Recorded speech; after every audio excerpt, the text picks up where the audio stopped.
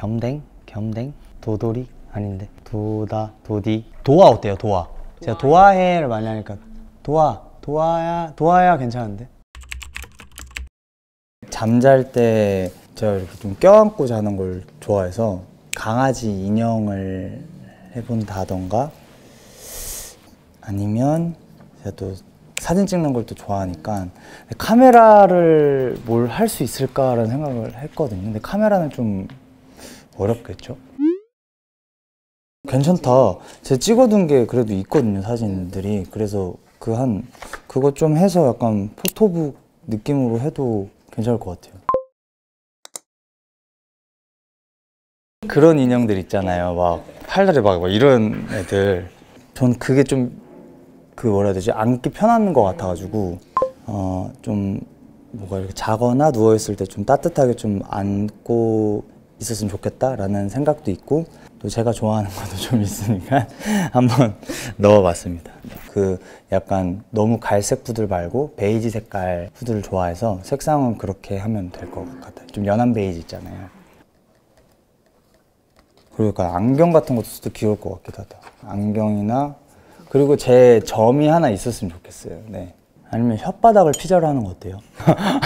아니, 왜냐면 갑자기 자고 있는데 피자를 들고 있으면 너무 야식 먹는 애 같으니까. 아니면 뭐 잠옷 주머니에 피자가 약간 삐져나와 있다던가 뭔가 좀 그런 포인트? 잠옷 색깔은 뭐로 할까요? 전 파란색을 좋아합니다. 근데 베이지에 갑자기 파란색을 좋아하는데 파란 거 아니면 흰색.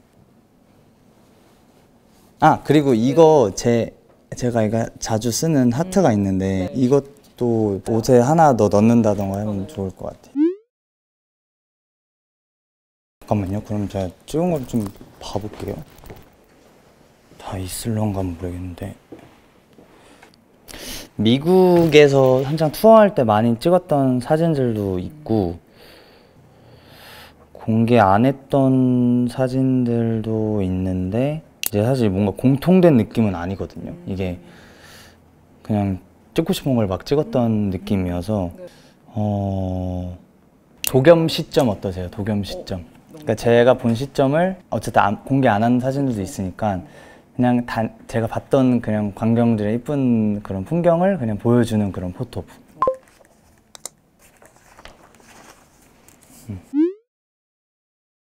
그렇게 막 화려하진 않아도 될 것 같아요. 그냥 좀 정갈하고 깔끔하게 화이트 톤으로 좀 눈알을 하나 그릴까요? 포토북 앞에 눈알 딱 하나만 이렇게 있는 거예요. 제 눈을 이제 따가지고 그 앞에 이렇게 붙여놓는 거죠. 너무 징그러우려나? 이게 글씨체가 제게 들어가는 거예요? 아 그래요? 글씨 잘 써야겠네. 갑자기 생각난 건데 약간 해리포터 그 도서관에 가면 그렇게 해도 괜찮을 것 같은데 갑자기 바뀌었어. 해리포터에 눈알을 붙여보고 눈알이 약간 움직이는 거예요. 움직여서 뭐지 이거 궁금하게 만들게끔. 괜찮은데? 만약에 해리포터를 할 거면 어느 정도 두꺼운 그러면 그냥 좀 시집 같은 되게 좀 조그맣게. 재밌겠다. 몇 장이면 될까요? 그게 한 책이니까 그래도 일단은 최대한 모아볼게요. 아니면 뭐 사진이 너무 좀 부족하다 싶으면 그 사진을 보고 뭐 그런 거를 좀 써서 그렇게 좀 책처럼 완전 해도 되고. 근데 30장 이상은 넘을 것 같아요. 네, 저는 오늘 강아지 애착 인형 또 도겸 시점의 포토북을 정해봤는데요. 자거나 누워있을 때 뭘 끌어안는 걸 너무 좋아하기도 하고 누워있을 때 심심하지 않았으면 좋겠는 그런 마음에 한번 정해봤고 포토북은 또 제가 좀 제 시점에서 찍어봤던 그런 사진들을 뭔가 공유해드리고 싶은 그런 마음도 있고 또 공개 안 했던 사진들을 또 궁금해 하실 것 같아가지고 한번 포토북을 한번 준비해보는 걸 해봤습니다. 네. 하하. 진짜 많이 좋아해 주실 것 같아서 저도 많이 기대가 되고 여러분들도 많이 관심 가져주시고 네, 사랑해 주셨으면 좋겠습니다. 감사합니다. 귀여운 거 같은데요? 귀여운데? 피자 옷도 귀여운데? 이 피자 모자도 괜찮은 것 같고 모자에다가 잠옷을 이 파란 색깔 요거를 입으면 어떨까요? 실제로 또 물고 있어도 괜찮을 것 같아요. 모자랑 물고 있는 거랑 이 파자마 잠옷 이렇게 하면 귀여울 것 같은데. 아, 입에 무는 건 뺄까요? 그쵸, 너무 많죠. 이게 일단 잡혀져 있는, 뭔가 얼굴은 이게 더 귀여운 것 같아요. 좀 더 동그란 게 좀 더 귀여운 것 같고, 이게 좀 더 좋을 것 같아요. 좋아요, 좋아요. 이름을 어떻게 해볼까요?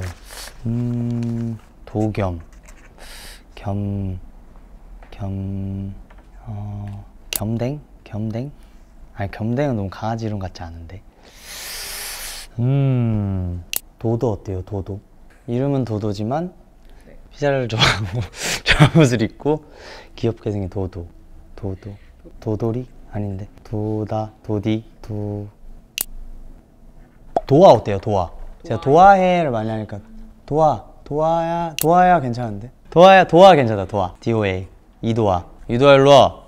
이도아 뭐 하는 거야? 이렇게 하면 될 것 같아요. 네.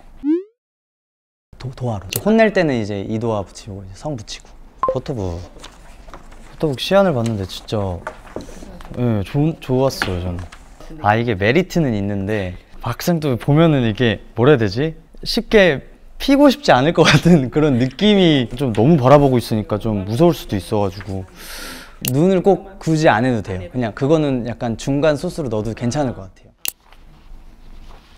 아까 눈 책의 질감 있잖아요. 그런 것들도 전 괜찮은 것 같아서 흑백 사진들 이런 게 할 때는 좀 이런 질감을 써도 괜찮을 것 같은데, 저는 이 사진보다는 이게 좋은데 좀 비어 있어서 좀 괜찮은 것 같기도 하고, 뭔가 좀 궁금할 것 같기도 해서, 이 뷰파인더에 보이는 것도 괜찮기도 하고 해서 이걸로 하면 어떨까요? 이거를 조금 더 키울 수 있을까요? 가운데 거를. 요 전체적인 컬러에서 만약에 중간중간 사진에 어울릴 만한 컬러가 괜찮으면은 하늘색도 괜찮고 다른 색들도 그냥 이택 폈을 때 컬러감이 좀 있는 게 좀 저도 괜찮은 것 같아서, 그럼 하늘색으로 할게요. 골라야 되잖아요, 또 사진을. 근데 그걸 많이 못 쓰는 게 또 있죠.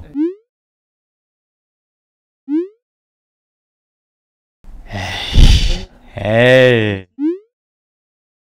네, 해봤습니다. 요거는 뭐죠? 뭔가 이렇게 사진 보니까 되게 다르다, 느낌이. 되게 뿌듯하네요, 보니까.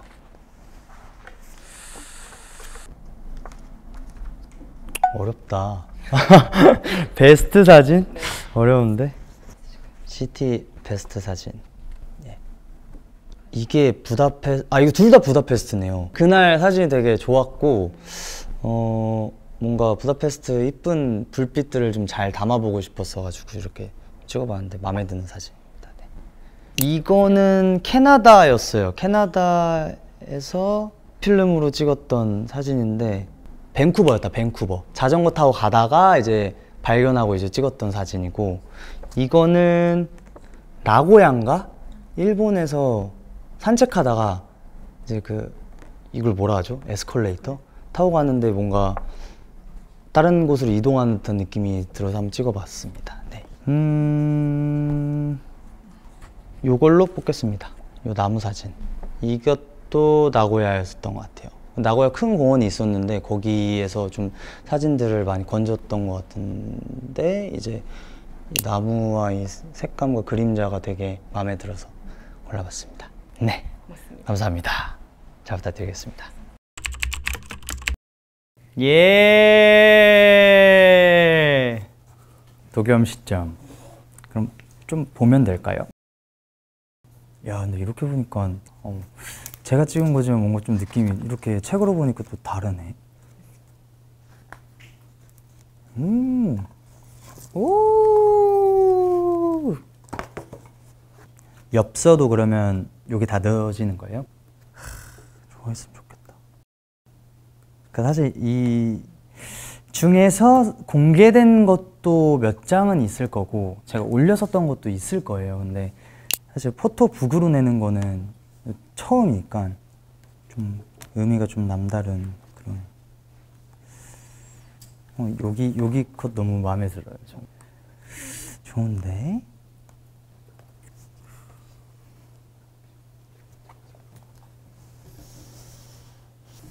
절대 이거 라면 받침대로 쓰시면 안 됩니다.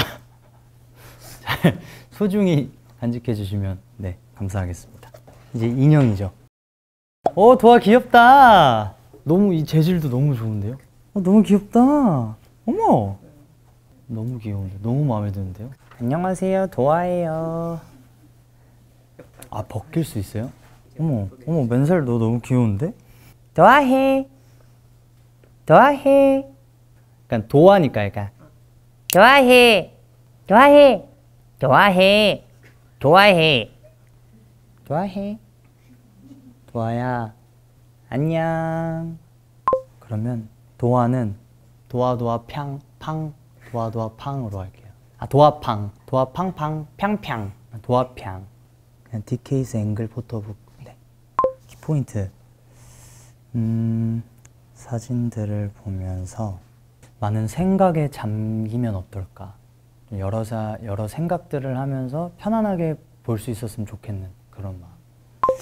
활용법은요, 카페 같은 데나 좀 조용한 공간에 가서 좀 커피 마시면서 여유롭게 좀 포토북을 보셨으면 좋겠고, 좀 여유로운 시간을 보낼 때 좀 봐주셨으면 좋겠는 그런 마음이 있습니다. 도아의 키포인트는 너무 귀엽다. 도아, 사는 곳, 겸이형 마음속, 취미, 피자 한 판 먹기, MBTI, ENFP, 핵인싸입니다. 완전 활발합니다. 좋아하는 음식, 가리지 않음, 피자 제일 좋아. 좋아하는 노래, 너도 뭐 좋아하니, 도아야? 얘 뭐 좋아할까? 호응, 보컬팀 호응. 안아주는 걸 네, 좋아해서. 네. 성격, 순하지만 비글미가 가득. 가끔 주인을 자기 전에 잘 자라고 안 말해주면 이 바이셉 미팅을 처음 했을 때 제가 생각했던 것들이 뭔가 실현이 될까라는 생각을 했었던 것 같아요. 근데 너무 이쁘게 멋있게 잘 만들어 주신 덕분에 우리 캐럿분들이 참 좋아해 주실 것 같다라는 생각을 많이 하고 있고, 저도 많이 기대가 되고, 도아랑 또 우리 도겸 시점의 포토북 많은 사랑 부탁드리고 많은 응원 부탁드리겠습니다. 감사합니다. 도아해.